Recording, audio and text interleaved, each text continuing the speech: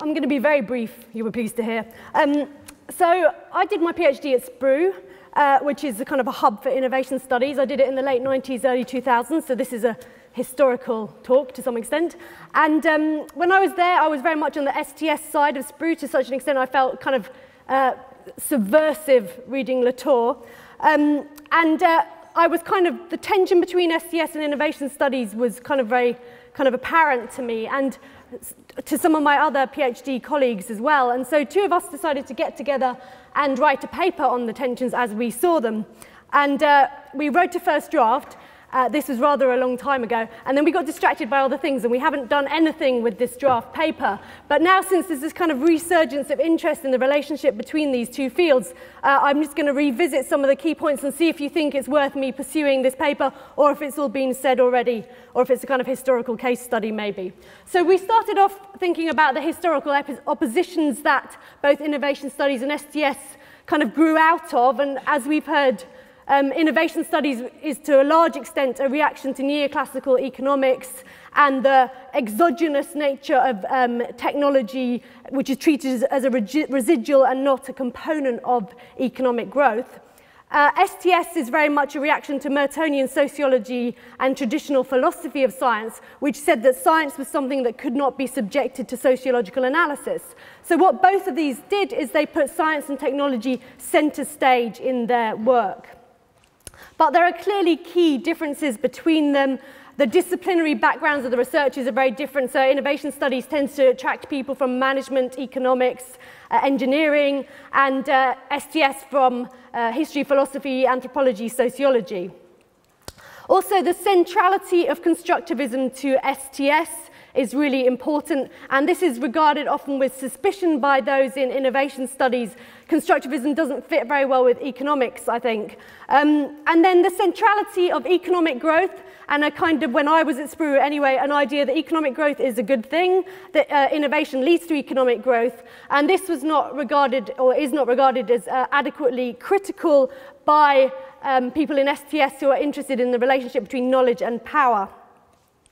So also what we decided to do in this paper is kind of trace back some of the history of these disciplines, and I don't know if you know this textbook, which can be kind of thought of as the origin of these fields, published in 1977 with a huge range of different authors from sociology, history, policy studies, and Chris Freeman there from evolutionary economics. They distinguish two fields, social studies of science and science policy studies, so innovation studies is nowhere to be seen here.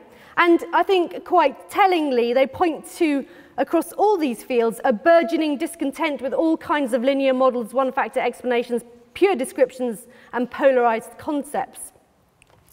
Then there was the Handbook of STS, which you're probably familiar with, and this was very much for the science and technology studies community. So here they note in the introduction the absence of distinct contributions on the economics of science and technology.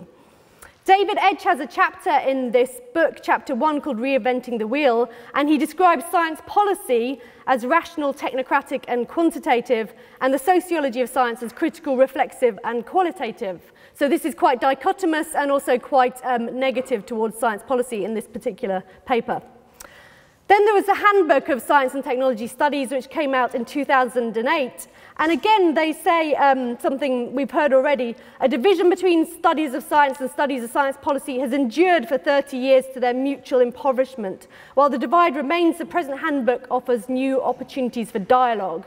And one of these opportunities is presented as the normative turn in STS, which is described as urgent attention to issues of public participation, power, democracy, and governance.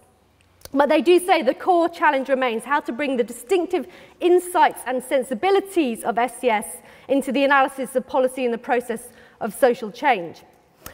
We looked for innovation studies handbooks as well, and we only came across this one. I think the more recent book that Johan showed would fit into a kind of analysis as well.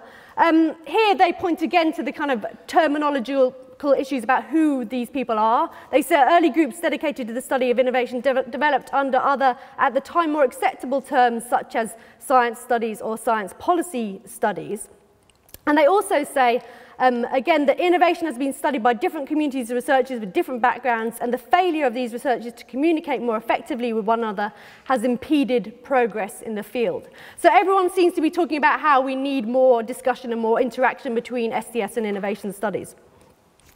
One way of kind of encouraging that interaction is to look at shared concepts. And I'm not going to go through these, but I do think that ideas like tacit knowledge, dynamism and change, heterogeneous networks and users are found in innovation studies and in STS in kind of different ways, but interestingly similar ways.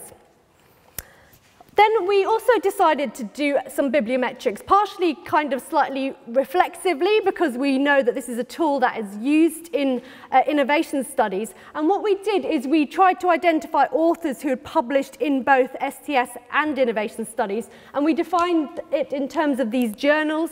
So innovation studies is research, policy and industrial and corporate change, and STS journals as social studies of science and STHV. This is obviously quite a kind of crude measure, but we looked at all these authors had published in both journals to some extent. So the kind of further towards the right they are, the more innovation studies-y they are. So some of these dots have more than one name attached to them. There were 162 authors who published in both sides of this kind of dichotomy, and I only labeled the dots with one name sometimes, so if your name isn't on there, don't be annoyed. So this was our kind of where we got to in our kind of analysis of some of the overlaps between the disciplines. But then I think this, like I said, this was done rather a long time ago, and Ben Martin came and gave a STS seminar last year, and he talked about the challenges to innovation studies, and Johan talked about similar issues. And these were just some that really resonated with me. And so what I realized is that my image of innovation studies was a little bit out of date, and it's actually become much more reflexive. Also, he said that if innovation studies wants to be more critical, it needs stronger links to STS. So my final point is that perhaps what we're seeing here is a normative turn in STS with more attention to governance and policy issues, and a reflexive turn in innovation studies, where innovation is not just single-mindedly pursued because it's assumed to be a good, but where there's a more nuanced understanding of the directionality of innovation.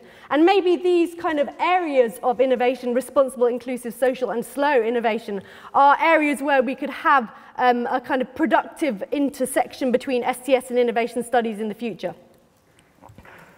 So.